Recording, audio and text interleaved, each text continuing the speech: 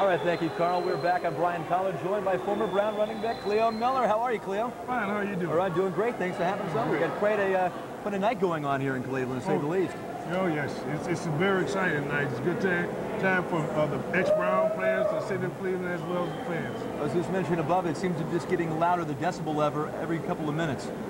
Getting louder. Oh God, I'm trying to get awful loud. Drew Carey went through it a few minutes ago. And I thought this room was going to actually go up in smokes in the sense it was hot back there. Oh, we got a lot of great buys to show you, as a matter of fact, throughout the night. This is the official dueling game football. This is the official game type ball. This is the one for tonight's game. It has the date on it, and of course the dueling teams, the hometown Cleveland Browns and the visiting Pittsburgh Steelers, and they have the longest standing rivalry with one another.